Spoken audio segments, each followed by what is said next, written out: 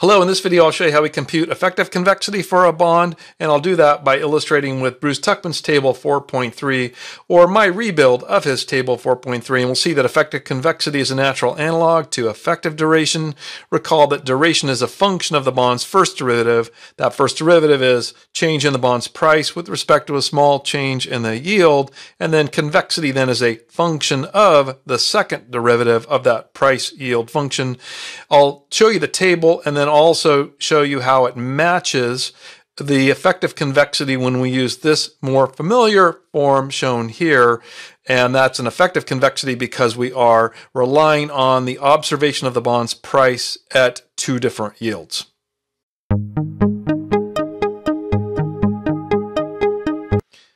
To illustrate effective convexity, I've rebuilt Tuchman's table 4.3, which uses or assumes a bond with a 4.5% coupon. I believe the remaining term to maturity is about 7 years for this bond that's being illustrated.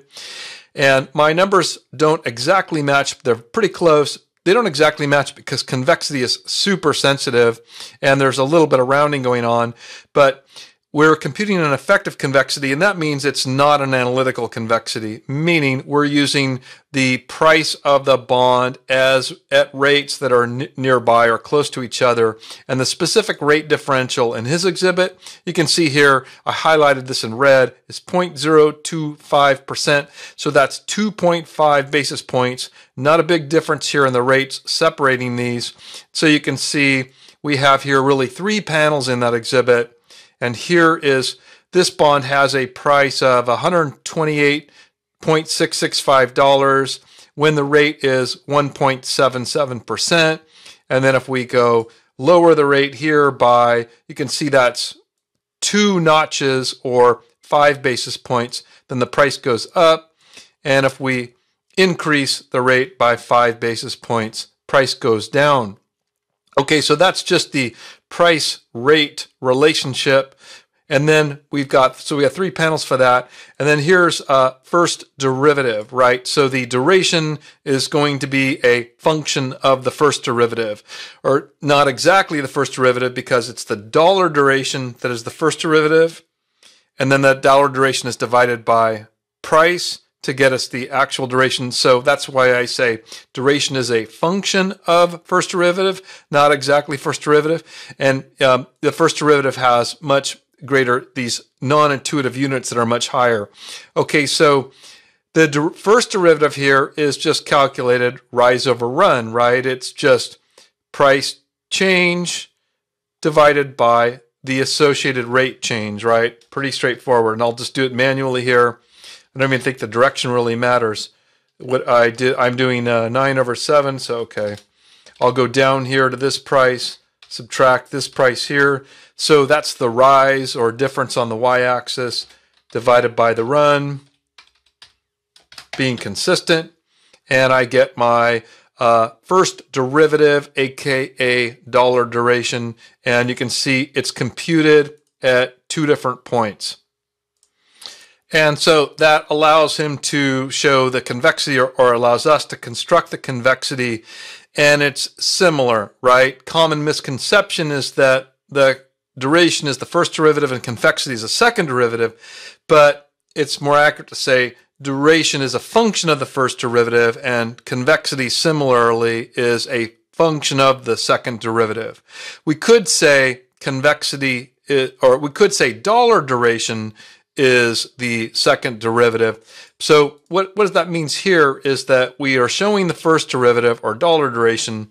And so the convexity, well, first I'll just take the second derivative, right? And that's going to be just the same difference, rise over run, but of the first derivative, right? So I take the difference here in the what is really the dollar duration divided by the associated rate change. And then I get a very large number, which is a second derivative and which we could call it dollar convexity, but which nobody really uses, right? We want the actual convexity, so we need to multiply by 1 over the price or divide by price. I want to make sure I do that in the middle, and I get my convexity. So you can see It's a function of the second derivative by incorporating that division of the price. And then I'm getting 40.4, pretty close to his 41.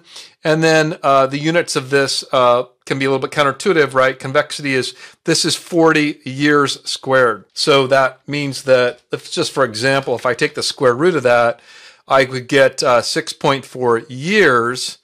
And then I'm more in the neighborhood of the bond's maturity, right? If it were zero coupon, it's going to be pretty close to the maturity squared.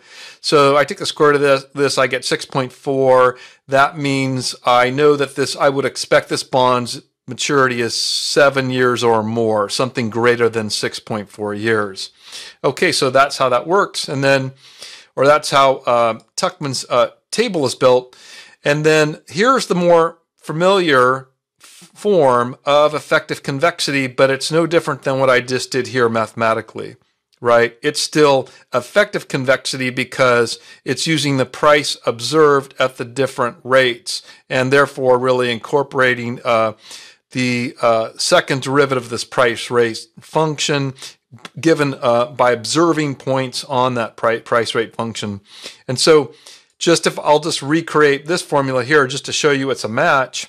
Right, I'll do the numerator here.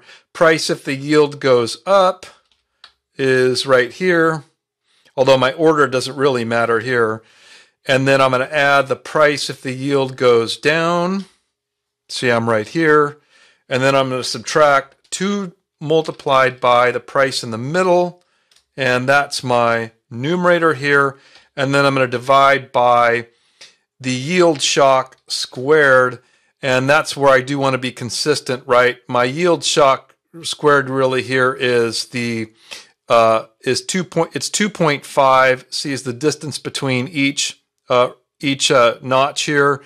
So the distance between the prices that I'm using here, my yield shock is really double that, or 5 basis points. So I'm just going to take that, make sure I note to multiply by 2. So you just sometimes have to be mindful of what we're doing manually when we apply these formulas, rather than just applying them literally blindly.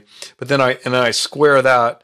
So now that I've taken the my yield shock is really 5 basis points that separates this price shock. I've squared that. That gets my dollar convexity over here really, and then I just remember to or I will just add in that division by the price, and I get my effective convexity per this formula. So I hope that's a helpful explanation of Tuchman's effective convexity. If the video is helpful, subscribe to the channel and you'll get notified of the next video. Thank you.